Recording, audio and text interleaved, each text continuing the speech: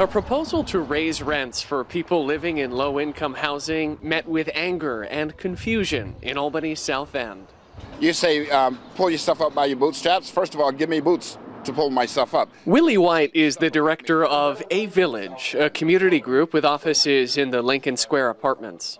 How can you justify that? There's no logic behind that whatsoever. White opposes the Make Affordable Housing Work Act, put forward by Housing and Urban Development Secretary Ben Carson.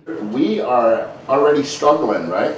In a conference call with reporters, Carson said the current system discourages work and is financially unsustainable. The way we calculate the level of assistance to our families is convoluted and creates perverse consequences, such as discouraging these families from earning more income and becoming self-sufficient. Teresa Kaur says that argument makes no sense. It's hard to find jobs. We're struggling to get jobs. That's why we're in the predicament that we're in now. If approved by Congress, the proposal would raise the percentage of income poor tenants are required to pay from 30 to 35%. That means public housing renters in Albany, Schenectady, and Troy could see a hike of more than $60 each month, according to an analysis done by the Center on Budget and Policy Priorities provided to the Associated Press. How are we going to live?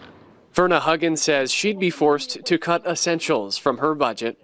When we go shopping, we can't get soap powder or toilet tissue. You take your money away from the people that really want to go get their hair done.